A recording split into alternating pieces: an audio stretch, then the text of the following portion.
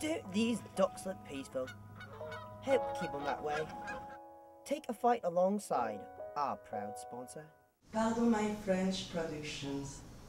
Ooh la la.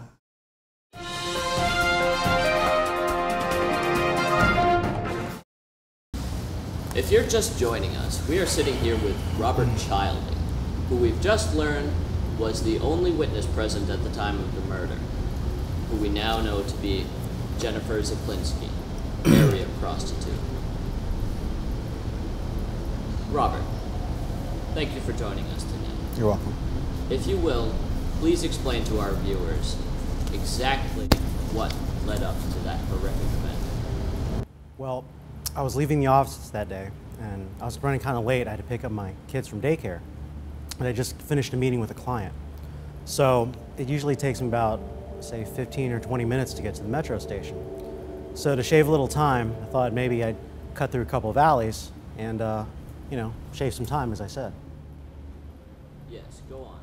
Well, right before I turned the alley, I saw some shadows on the wall with blood spattered all over it. My God. Please continue. So I decided to take a peek around the corner to see just, it's really unspeakable, to be honest with you.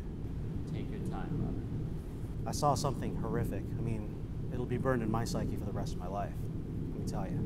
There are two guys, both wearing black suits, actually. One of them had a camera, and they were filming. Yeah, they were filming, and then the other guy, if I remember correctly, he was beating this woman with what appeared to be like a copper or a lead pipe. You know? It's okay, Robert. It's all in the past now. Just please continue with the story. Right, the story. All the one guy could do was just hold his camera, and he's recording the mayhem. So the two guys brought out a black bag, and then the guy with the camera turned towards me, and he saw me. And at that point, I just turned around and I got the hell out of there.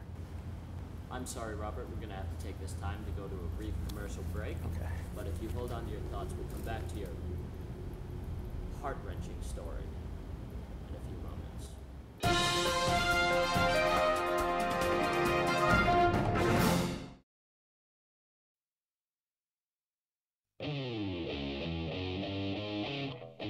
In my life, I've been a great many things.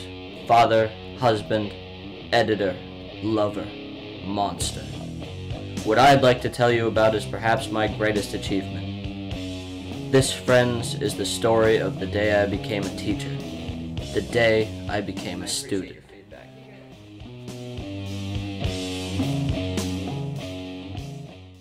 Tune in later tonight to decide for yourself if a former crackhead wasn't really trying to buy drugs. Can you give us your story and, Yeah, these three cops, they're always targeting me. well, you don't have to necessarily give me poetry right now. You understand what I'm saying? She was on the other side of the park. She had started walking towards me, and What'd you say about me? I see you down here looking. You know, go ahead and just buy it. You know, I'm only doing this just, I gotta get my kid through surgery. Hey, you got a kid? That's what she told me. It's not my kid. I'm having trouble following this. Yeah. In a Channel 2 exclusive with Dave Camacho. Thank you for joining us. We are sitting here today with Robert Childing, sole witness to the murder of Jennifer Zaklinski. Now, Robert, describe for us, if you will, these two maniacs. Yeah, sure. Well, there was the guy with the pipe. He wore glasses. He wasn't tall. Actually, kind of short.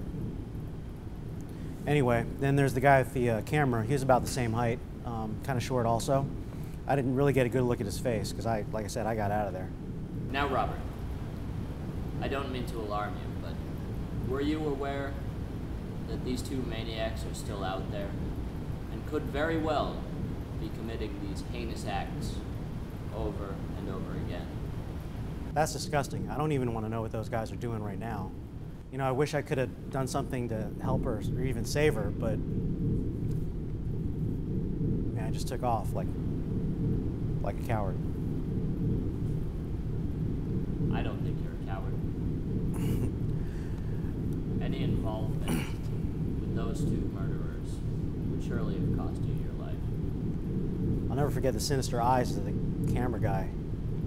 I mean, he looked at me right after he killed her. It was just, I mean, they're regular eyes, but they were just dark. Now, Robert, it wasn't your fault. There was nothing you could do for her. The situation was totally beyond your control. Thanks. She was trash. Excuse me? These lunatics were treating her like trash. No, you just said it like she was trash, didn't you? Robert, please stay on point. Could you describe for us the cameras of these? What, the cameras? What does that have to do with it? I mean, it was a black camera. There are thousands of them out there. Any information can help the police locate the killers. Were there any distinguishing marks? Were they big? Were they small? The Washington, D.C. metropolitan region is filled with camera crews. We want the public to be alert. I don't know, it was a small camera. Yeah, black, about this big. Actually, kind of like the cameras you guys use, matter of fact.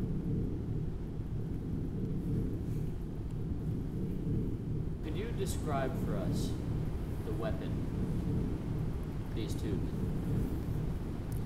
Yeah, men were using? it's a little graphic. Maybe a copper pipe. It looked kind of reddish, sort of. Was it something like this? I'd say almost identical. Where'd you get that? Did the police, Oh, I found it. You found it. Were you actually at the scene yourself? I mean, were you reporting or? I was there. Oh, when the press got there, I really didn't see you though. You didn't?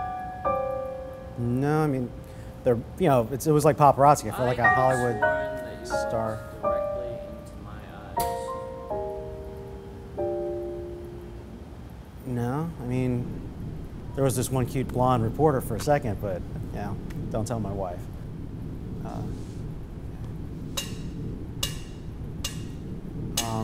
What do you think this show is, Rob? What are you doing? This is like, Do you think this show's done. America You're cares about your opinions? They don't. They don't care, Rob. What are you doing? You know what? Ever heard of snuff films, Robert? It's a big market for those. What? Big market! Snuff films.